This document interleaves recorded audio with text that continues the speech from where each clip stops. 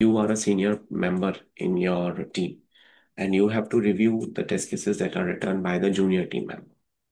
So I will review their test cases by applying test case techniques like used boundary value analysis and or not. Yes, also whether the negative test cases, security wins the test cases, cross-browser and cross-browser test cases. So you can review whether in the test results they have added all the evidences, if their Jira ticket is updated. So you have to check whether all the documentations, evidences, screenshots, test cases, test results are attached into the Jira ticket or not. They have tested with a different kind of test data. You have to check if they have tested with appropriate kind of test cases. Positive cases should be there, negative cases should be there.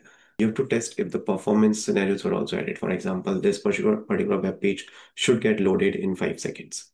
Nobody would come and tell you that you have to test this particular thing.